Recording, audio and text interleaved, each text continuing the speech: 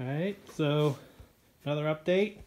I painted the chassis with Rust-Oleum flat black, but first I used it's called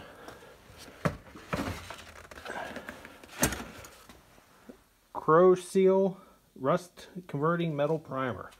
I brushed this all over and it turns all the rust to a black color, but then black kind of a dark purple.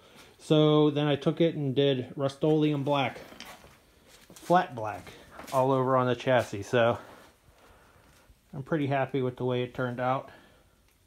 Also pressed in new bushings. So the chassis is now pretty much done in the front. All the rust repair, everything, it's all done.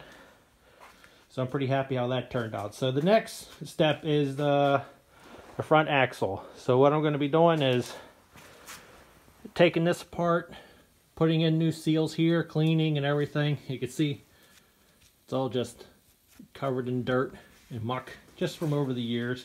I already replaced all the brakes on it before.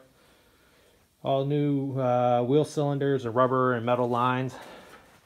This side, same thing. I did that before I pulled it into the garage here. So I got another set of springs. I got a set of Parabolics from GB Springs. So I'm going to be putting those on. So I'm going to cut these springs off. And also the seal on this side, the housing seal or whatever, the ball seal or whatever that's called. So I'll be taking that off. This is also another point, it leaks right here. So I have a feeling that seal's all bad in there. So I got another one of those seals. So that'll be the next step. Will be the front axle to get it ready to be put back underneath. All right, talk to you later. Bye-bye.